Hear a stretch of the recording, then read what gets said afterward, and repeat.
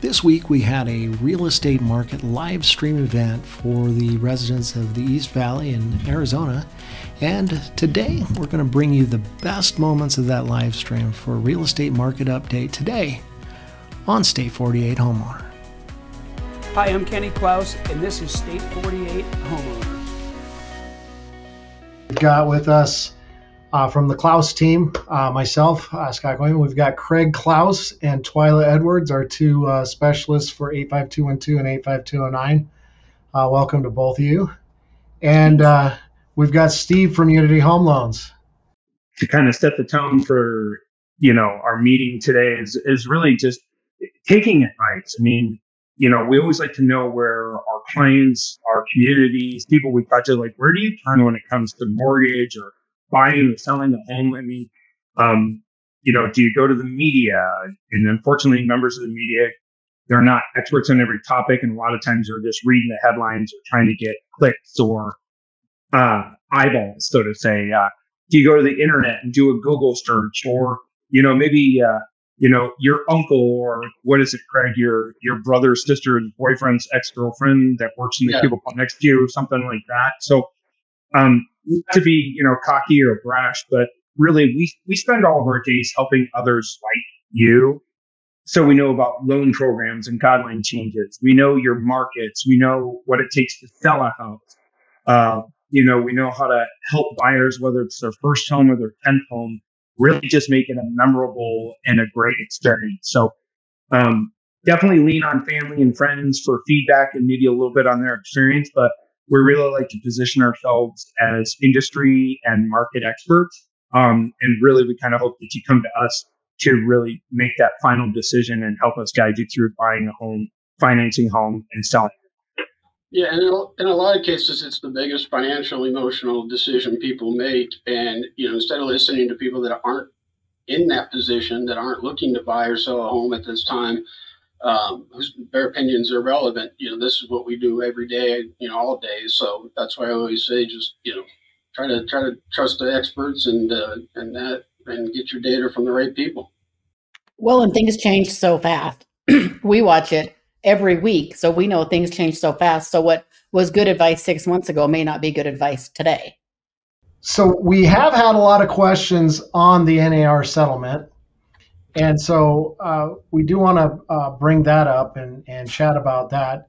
And the changes went into effect earlier this month. I think the biggest one for buyers is now having to sign a contract and work with an agent, even to view a home. I think that's probably going to be the biggest challenge for our industry and for the public to get used to. At least from my perspective, that's kind of what I feel. Twyla, how do you feel, or what do you think? No, I think that's definitely it. But I think it's the conversation we have up front. You can't just go, we can't just go show a house now. You do have to sign an agreement, even if it's a one-day show agreement for that particular house. But unless it's an open house, that's going to be your only way of just looking at a house without signing some sort of an agreement with an agent. So I like to send it to people ahead of time so that they have time to read it and know what's going on. But it's something that we've got to do. Real estate agents do get fined if they don't do it. And if, it's in the thousands, by the way, and if they don't do it enough times, they lose access to the MLS. From the seller's side, right now, it's kind of open in terms of buyers right now. Most of the time, their agent is submitting a form that, is asking for how much cooperative compensation they would want. And so as a seller, then we just look at the total net of the offer. So bottom line is the way we get there is different, but the changes aren't really, the process is different, but we're going to have the same result. Yeah, and one of the things that was in the settlement was that, people were kind of mistaken that there was a one absolute commission that was all across the country. And I think the number that was thrown out was 6. That everywhere that was what it was. And it's negotiable. And people ask, and it's always been negotiable. It's always been negotiable. It's always been market dependent.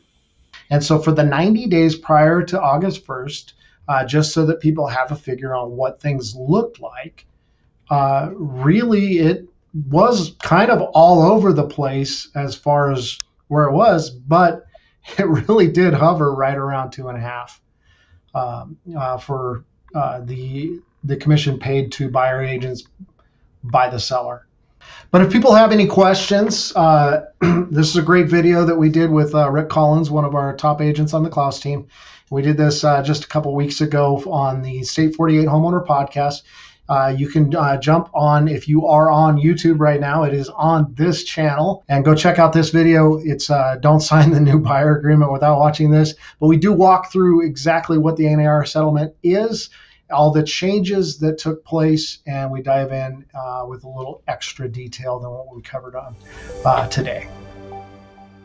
Hey everyone, this is Kenny Klaus with Klaus Team Real Estate Solutions. We know there's a lot of confusion in today's market, whether it's billboards, TV, radio, mail. Everyone's trying to get your attention. They offer one lane, where at the Klaus Team we have over 20 different programs. We can help you navigate through to find out what's best for you. And remember, we work for you, they work for themselves. We're here to represent you and make sure you have the best experience possible.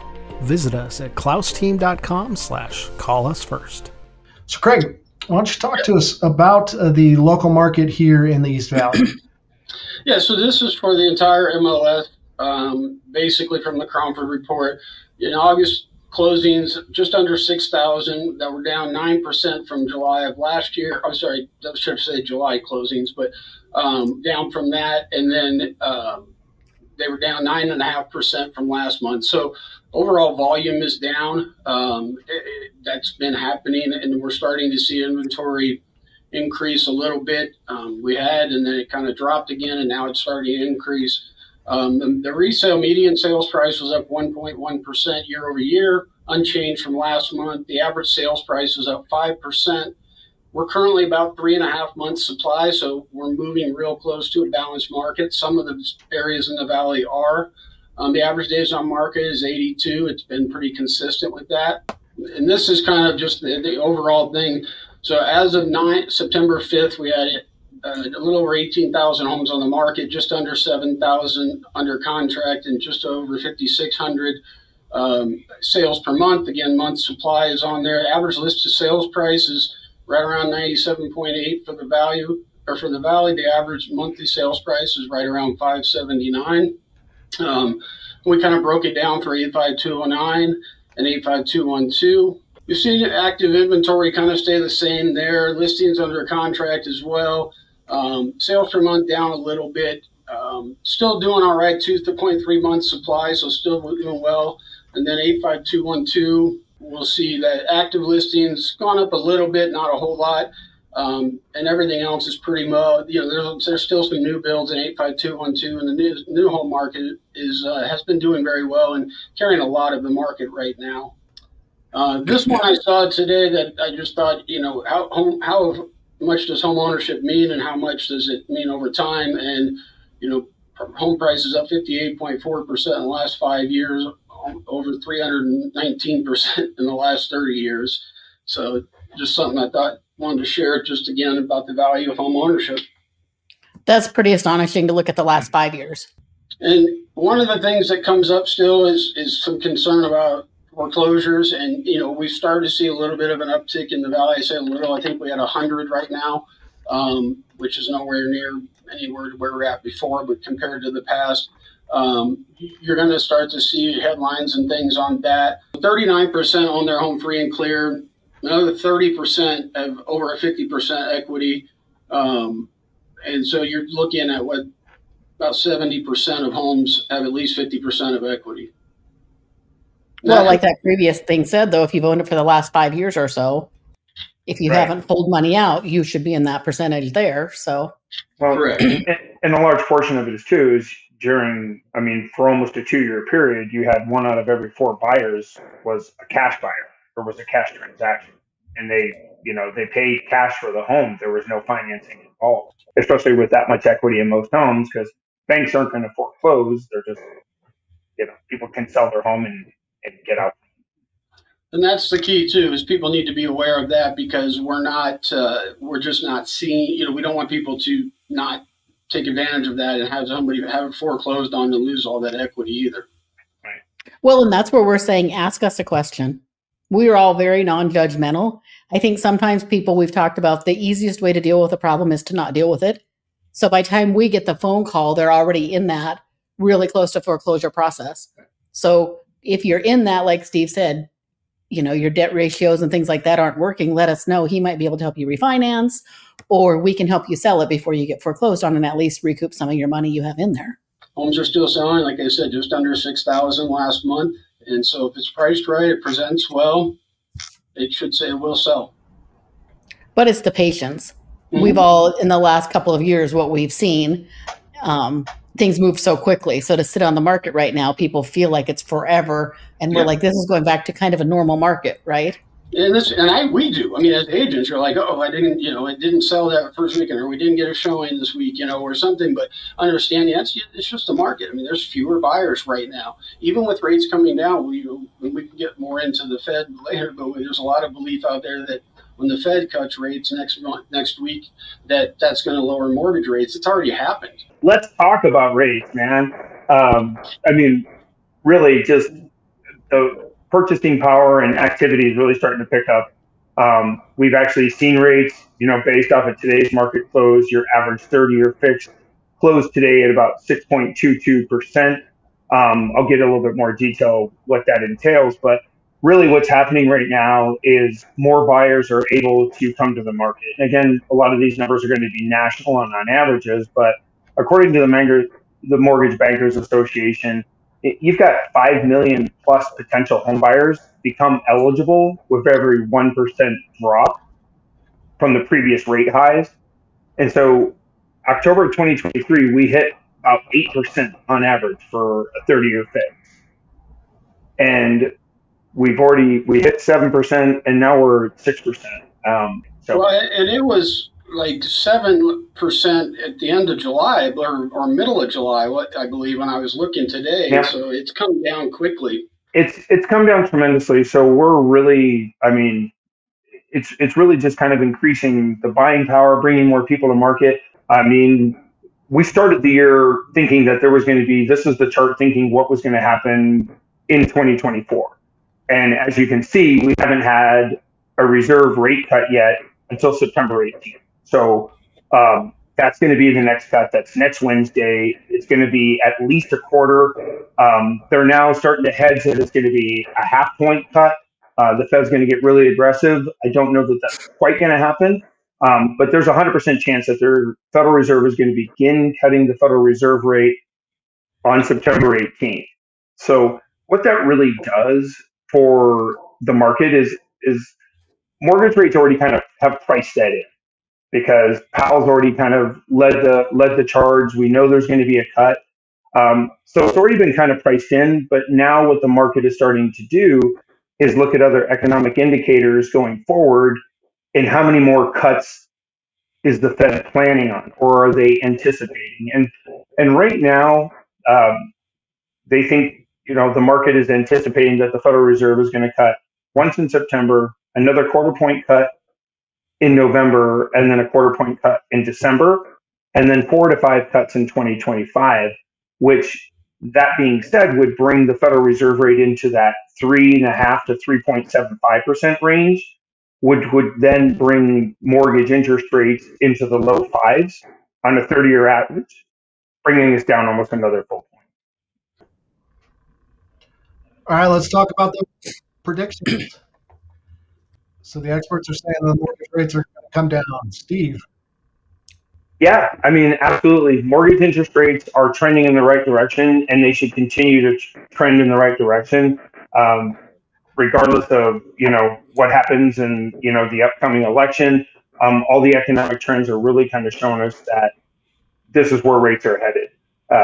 Again, obviously you're going to see the Mortgage Bankers Association going to be a little bit more aggressive looking ahead than NAR, but they're right in line with Fannie Mae expectations that we'll finish next year somewhere in the fives, and depending on how quickly the Federal Reserve cuts interest rates or if they make any larger cuts. So it should definitely be helpful for home buyers going forward.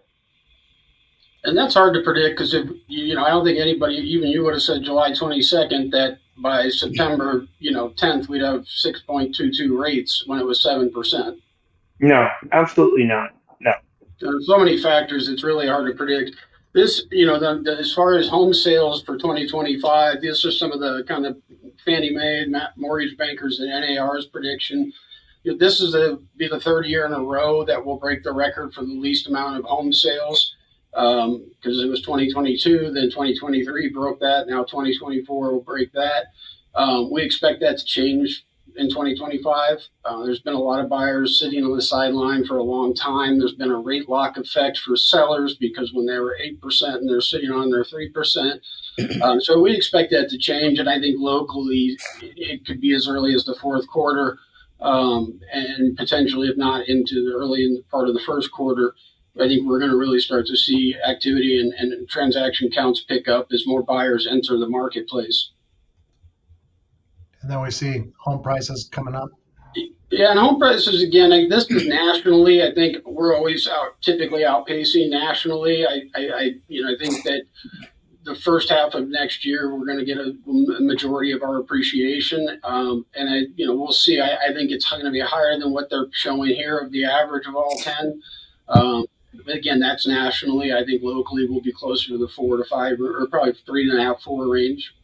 I would say if you're a buyer, getting out now is a great time because as we just talked about, it looks like next year things will be picking up, prices will be going up, interest rates will be better.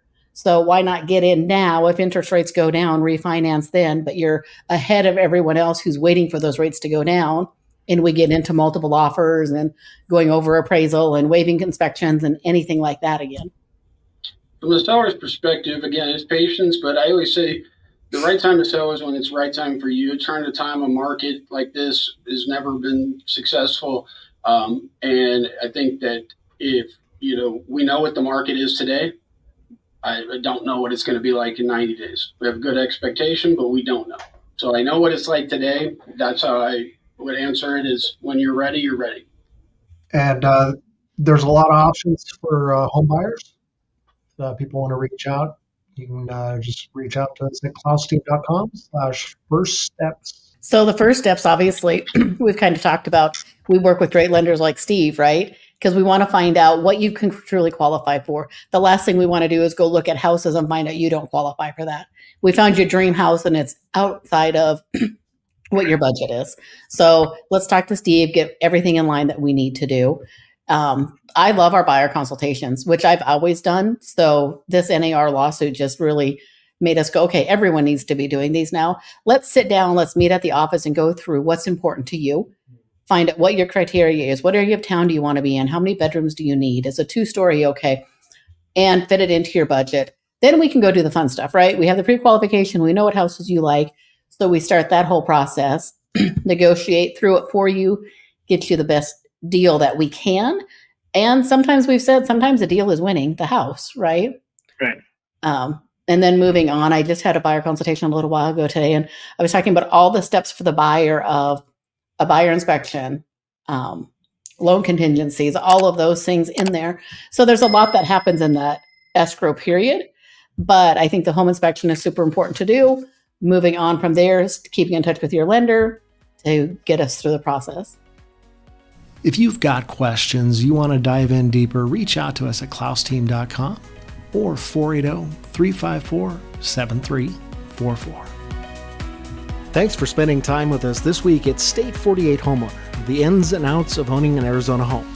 You can connect with us for more information, submit topics you'd like us to further discuss. You can see relevant videos, give us feedback, answer your real estate questions, and more at state48homeowner.com.